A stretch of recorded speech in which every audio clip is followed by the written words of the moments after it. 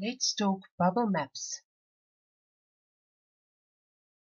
If you haven't yet seen it, make sure to watch the introduction video on thinking tools, where I give a brief overview of all the thinking maps.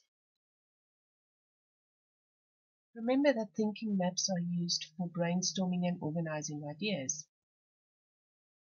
Today I will be focusing on a bubble map. The purpose of a bubble map is to describe.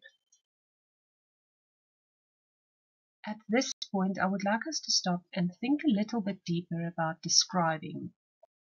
When you describe a person or an object, you can describe what it looks like physically, like the size or the color, the looks, what it feels like, even what it smells like.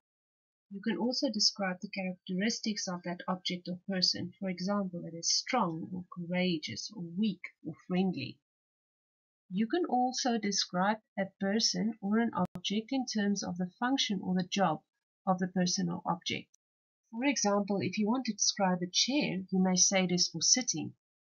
Scissors are meant for cutting. A doctor heals people, and a builder constructs things.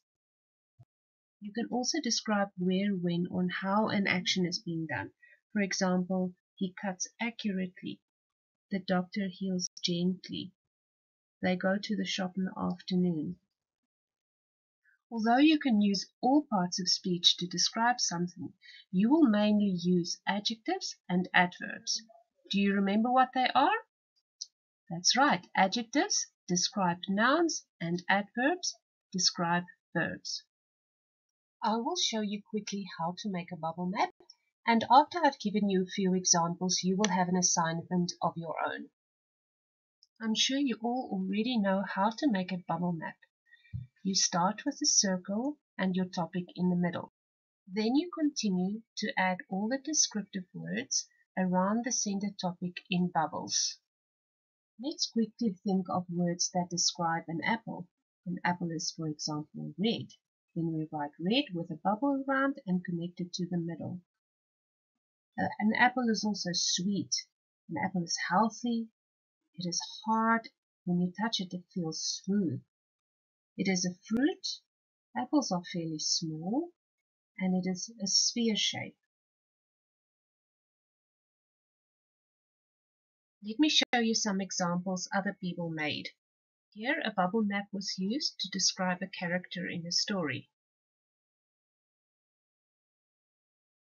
This is a bubble map used in science to describe penguins. And remember, you don't have to be able to write to create thinking maps. You can use pictures as well.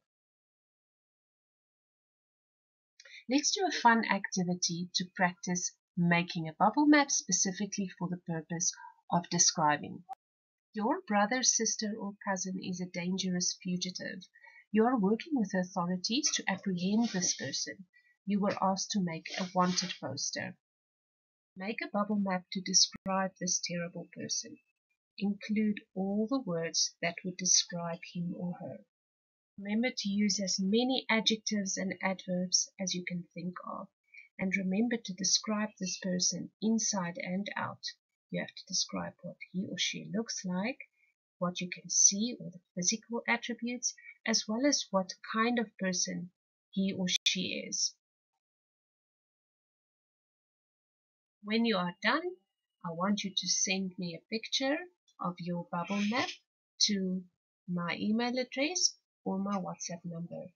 Can't wait to see what you come up with.